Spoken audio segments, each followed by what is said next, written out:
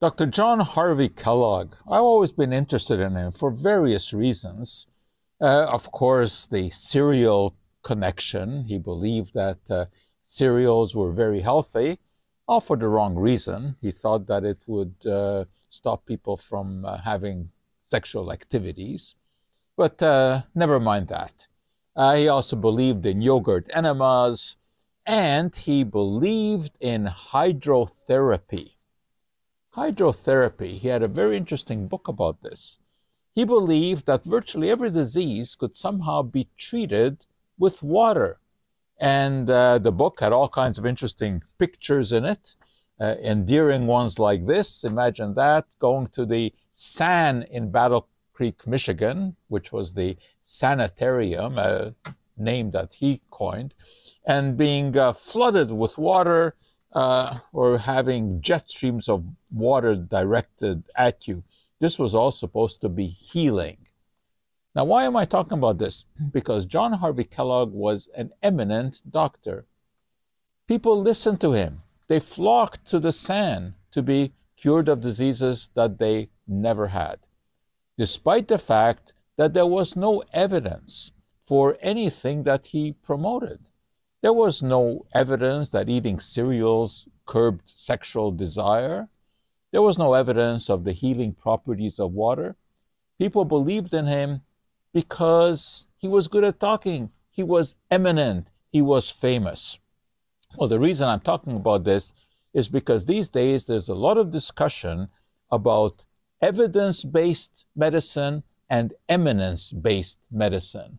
We all know what evidence-based medicine is. It's based on scientific studies that have been properly carried out. But unfortunately, today we have a great deal of eminence-based medicine. We have people like Dr. Oz all over the social media. And he's not alone. Stephen Grundy and Deepak Chopra. All of these people are promoting all kinds of things without evidence. Why? Because they're famous. They're eminent. And this is really a curse of social media these days.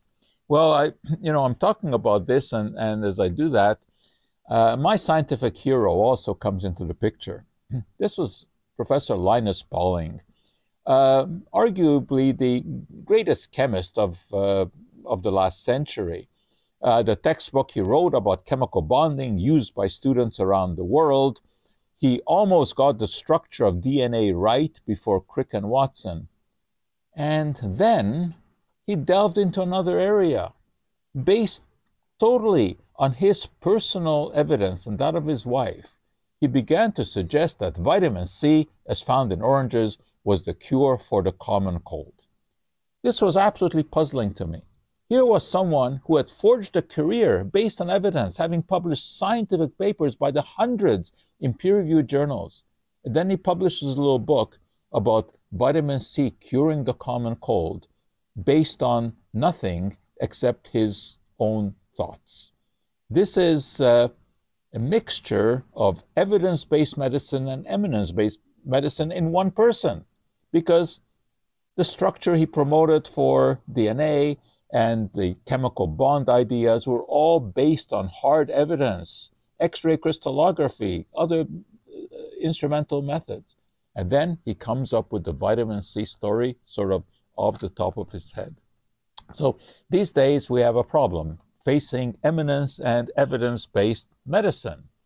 And we have to put these on the scale. And I think when we do this properly, we have to go for the evidence, never mind the eminence. And as for vitamin C, you know what? I found that when I take a gram of vitamin C once an hour for 4 hours, when I feel a cold coming on, seems to curb the cold. But don't take my word for it. I don't have any evidence for it, and I'm not eminent.